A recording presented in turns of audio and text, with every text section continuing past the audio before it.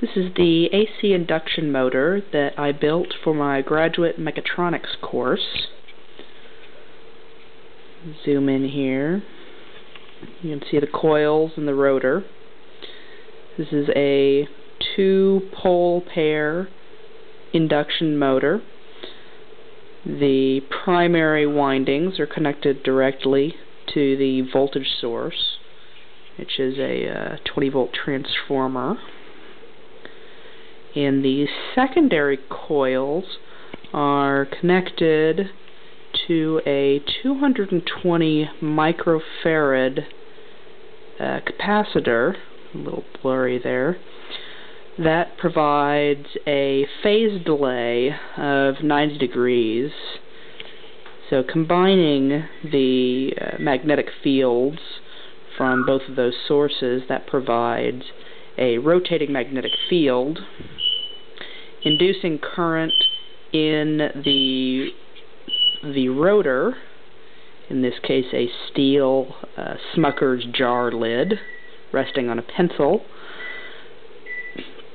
and the current in the rotor in turn creates its own magnetic field that tries to play catch up with the source field. I'll demonstrate this in action. I'll hook up the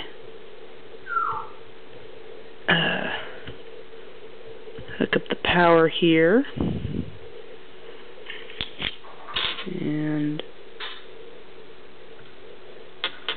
okay, back on track. Get this hooked up. Just had a loose connection. You can see the rotor starting to turn. I clocked this earlier with a laser tachometer. At steady state, it reaches about 660 RPM. Now, that's not great. It's not perfect. This is off of house current, and there it fell off. It's not perfectly balanced, so sometimes the rotor will fall off of its bearing.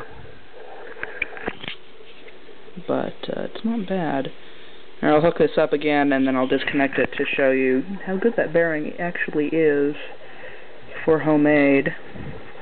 So again, getting it back up to speed. I'm going to disconnect the power. And still rotating pretty well. I didn't get it up to full speed, but it's still rotating well. So that's my AC induction motor. If you're interested in more details, let me know.